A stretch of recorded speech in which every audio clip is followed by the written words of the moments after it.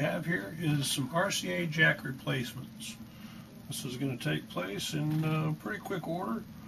We just need the jacks, strip this wire back, and be ready to go. Here we have the RCA connectors that we're going to attach to these wires. Going to do a little soldering to achieve this. Should just take a few minutes. We're going to take a second and strip the wires here real quick. A good quality pair of wire strippers is essential. I like to use these magnifying glasses. It helps me see because I'm half blind. We're taking the outer insulation off now. What we're going to have here, the center out wire and the ground. Wind it up. And voila. That one is ready to tin. This is where we're going to solder the hot wire right there. Okay?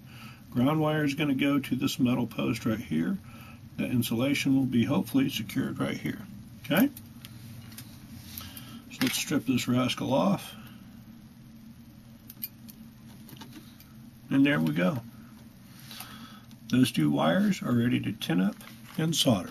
What we're going to do, kick on the old solder gun with the trigger, heat up that tip,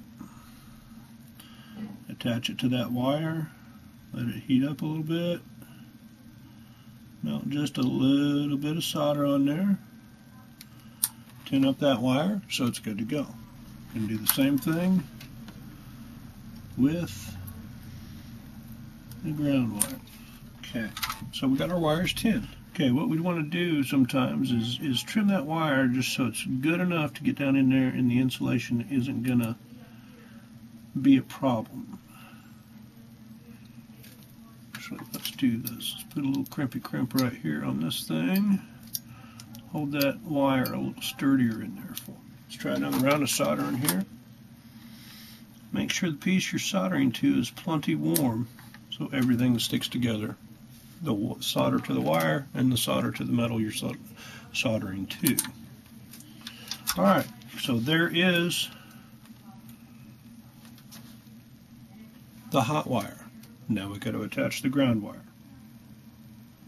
The wire should be starting to take some solder by now. And there we go. It's starting to flow right in there. Okay. Keep the heat on that for just a second or two more. Pull it off. Okay, this is what we have as finished product. Soldered up on the ground, soldered up on the hot. We're going to take our sleeve, screw her back over the top like so, pull it out of our clamps,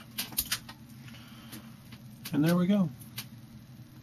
We've got two RCA plugs resoldered, ready to go back onto the reverb tank. Thanks for coming into the shop with me. Stop back by anytime.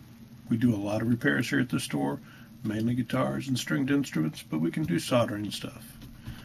So let us know if we can help you. Wagoner's Music Shop, Plymouth, Indiana.